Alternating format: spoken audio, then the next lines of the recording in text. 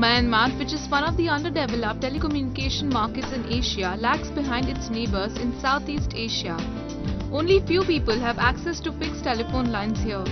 Since the first internet connections were established in 2000, internet services in Myanmar still remain slow and unstable.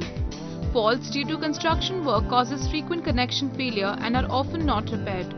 However, the situation has now changed as many people here are getting affordable mobile services as Myanmar Post and Telecommunications joined hands with two foreign firms, Qatar's Ooredoo and Norway's Telenor, to build up the country's cellular infrastructure last year.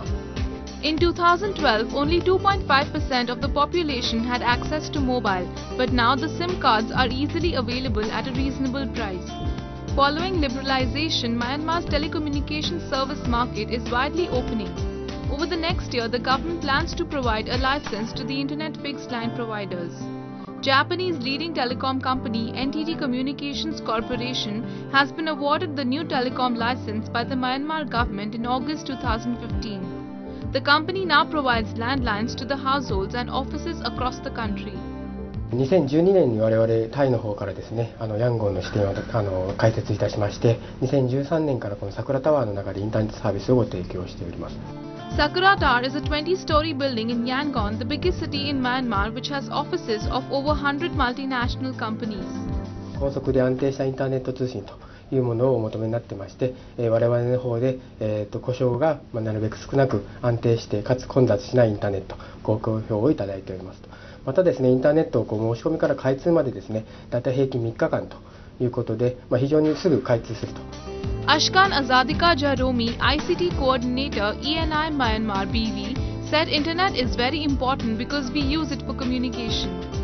Internet for us is very important because we use it for communication, to call our headquarters. We hold a lot of video conferences. All our mail communication is going through that, and we do not have any other backup links right now, so that will add more importance to our internet service provider. NTT Communications is also planning to lay state-of-the-art submarine cable to Thailand and will launch largest data center in Bangkok. The Japanese companies in the healthcare sector are also launching innovative products. A physiotherapy machine for spinal cord was introduced at a recently held exhibition in Tokyo. 脊椎全体を弛緩させていきます。そうすると神経の流れが良くなって機能が落ち込んでいた組織の機能が回復するというのが脊椎セラピーの考え方です。これをちゃんと人間の機能が回復するように神経の流れを良くするというのがこの治療の特徴です。